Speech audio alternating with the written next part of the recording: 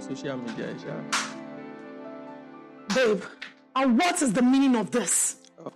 Babe, page the iPhone.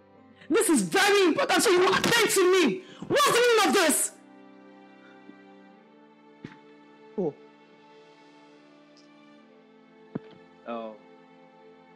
Why don't check our documents, relocation documents immediately? And what right do you think you have to be planning the location without my consent? I don't get. You should get. Are you serious now? Yes, I'm serious because I am your fiancé. Why do I need you to plan my life? Because I'm your fiancé. This is funny. Bimbo, you can't be. I think you're getting it. You can't be my fiancé, whatever Toba parents. So what am I? We had an agreement. We defined this relationship from the start. Are you serious right now? We defined what relationship? I told you from the start. I want your girlfriend. Because I don't want to be flirting around. So I need somebody that will just be keeping my company.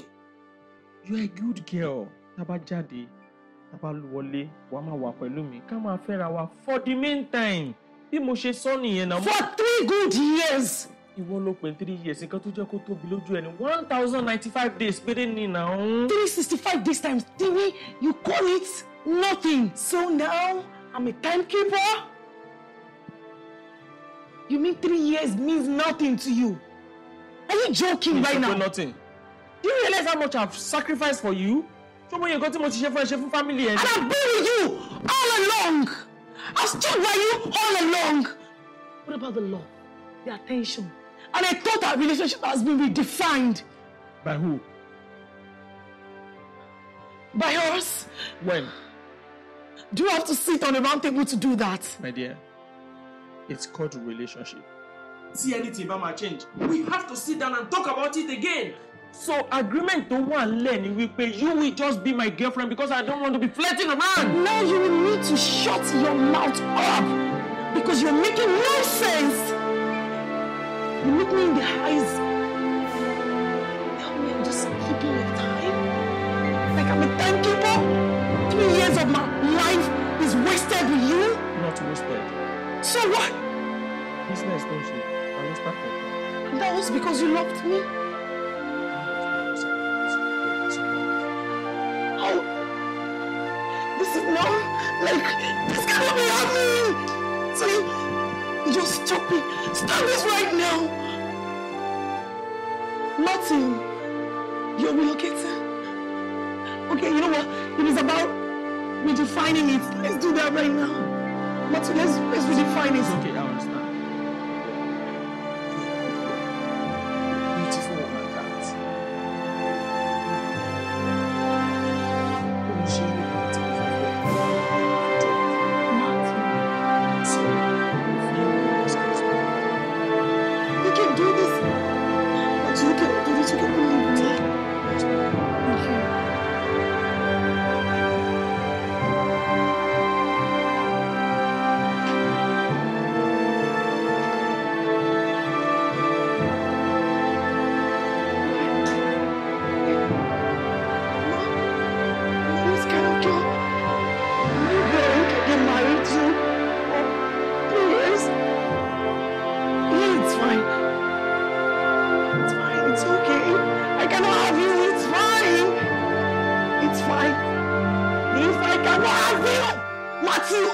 No other girl will, because I'm going to do something extremely nasty, and I will need to be my judge.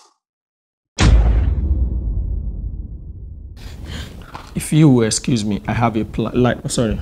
Pick up action. Wait, please. Okay, Mike. Pick up. She might be covered. Yeah. Action. If you will excuse me, I have a life to plan.